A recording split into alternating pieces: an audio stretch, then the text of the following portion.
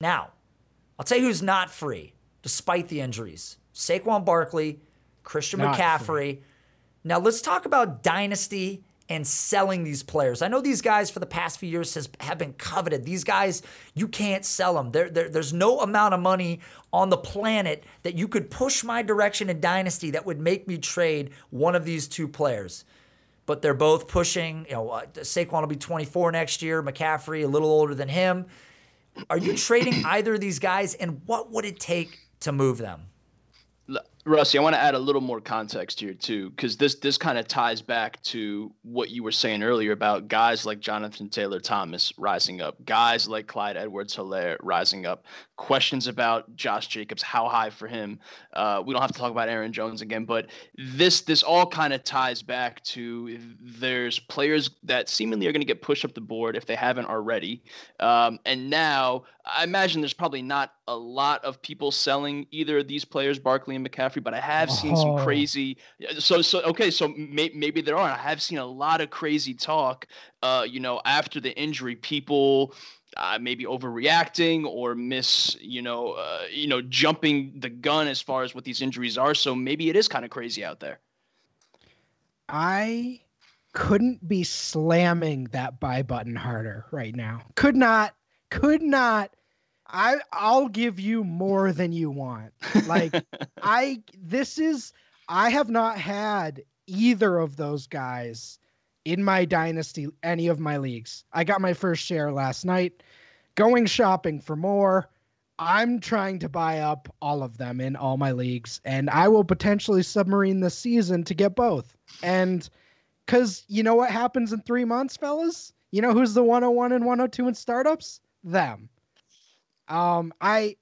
If you're a contender right now and you're looking at your running back spot and you're saying, I don't have much depth behind this, see how the next couple weeks go, and potentially, I'm not saying don't fight, but you don't want to give someone Saquon Barkley for 75 cents on the dollar. Because then you're going to look at that team in 3 months and say, shit, they have Saquon, McCaffrey, and Jonathan Taylor and Thomas.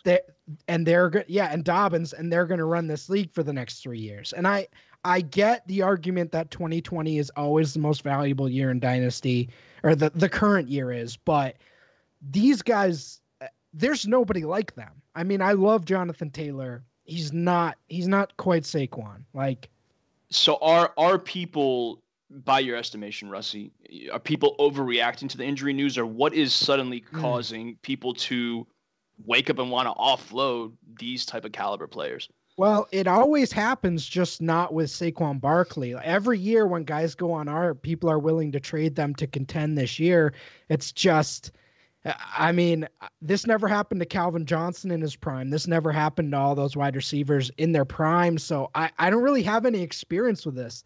I mean, Adrian Peterson's the last one I can think of where an Apex 101 in startups just was gone for the season. And I don't remember people selling him.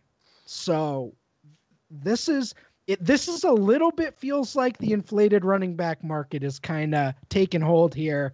And McCaffrey and Saquon are not.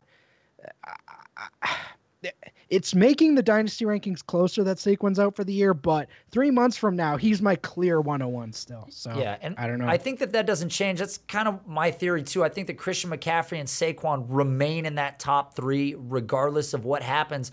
But I think the problem with Saquon for people, and this might be part of the reason why they're attempting to sell him right now. Again, final 3 games of last year, injured. Then he misses the rest of this season. And the 2 games that he played this year, again, admittedly, tough games. Offensive line wasn't blocking well. Averaged a half a yard the first game. 4 for 28 in the second game. Gets hurt, and you're like, did he lose a step? Does he look worse? The people that can't rationalize away truthfully what happened. And I think you start to pair all that together with the fact that there's hype on Dobbins, there's hype on CEH, there's hype on Taylor, and you realize that you're holding this $10,000 poker chip. You're holding on to this thing and you're like, I could break him for CEH and whatever. I could break him for Sure. right? John Dobbins and so.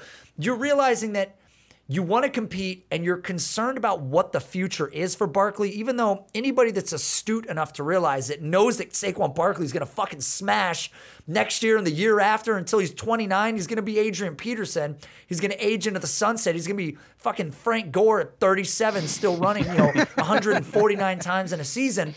So there's 7 years of Barkley left out there, potentially. Who knows? There's injuries. But the reality is there's a lot more Saquon Barkley left. But I think people can't get over the fact that if they have him, just like they have Christian McCaffrey, they're like, how close to the sun can I fly? They think, sure. Am I going to get burned? Are they going to bring in competition? Is he going to get hurt again? And the guys that have owned Saquon have been hurt by it when they needed him most last year. And this year, if you own Saquon, you were leaning on him and you lost him. You made a great point here, and I will say if you're gonna trade him or McCaffrey, if you can package it, if you can get like multiple future firsts and a win now running back, then yeah, like you could talk me into that type of trade. If you can get Derrick Henry and a future first and something else pretty good, like I'd start to think about that, and you might be able to get that, or Joe Mixon plus 2 future firsts or something like that. Like, yeah, like you can fire away with that. I've seen stuff like that happen, and I'm game for that. My devil's advocate here would be Saquon had 2,000 yards from scrimmage in his rookie season, and guys don't do that unless they're, I'm not going to use the word generational because I'm going to get quote tweeted and made fun of for being a loser, but he's basically Bo Jackson, and however long he's in the league, I am going to have full trust in him. Dude, you didn't want to go down the generational road, but you tossed out a Bo Jackson comparison. So with three generations. He's an every 3 generations guy. Yeah. Fair. I mean, yes. You could dig back through his profile, and a lot of people are going to forget. Like you said, Russ, his rookie year, he had 121 pass targets. He had 91 receptions as a rookie in the league. So people are quick to forget sort of what he's done. And again, this is a guy that's not even 24 years old yet. He's still so young. He's still so young. I mean, Keyshawn Vaughn is 23 and a half already, I think. I mean, think about that. They're the same age. I'm pretty sure they're the same age. So the point is that Saquon is just so hyper young and so talented. And there's nobody in college football right now within the same stratosphere. Not even close. It's not even, there's nobody even close to him. I suggested, I had a patron hit me up and he really wanted to go after Barkley, and so he showed me his roster, and I thought one guy that's a really interesting player to try to trade right now is Kareem Hunt, because I think Kareem Hunt is at like a value peak considering his situation, considering the extension he signed. If you compare Kareem Hunt and picks or Kareem Hunt and players and sort of sell on that high, the guy that lost Barkley might think, A, I'm getting a very competitive player to fill my running back needs, and I'm getting picks, with it. I'm not selling Barkley. I would struggle to sell Barkley, just like I would struggle to sell Christian McCaffrey. But, I mean, what do you do? Times are tough. Guys want to compete. We're only 3 weeks into the season. You're telling me it's over for me? Jeffrey Wilson, baby, RB2. Let's go.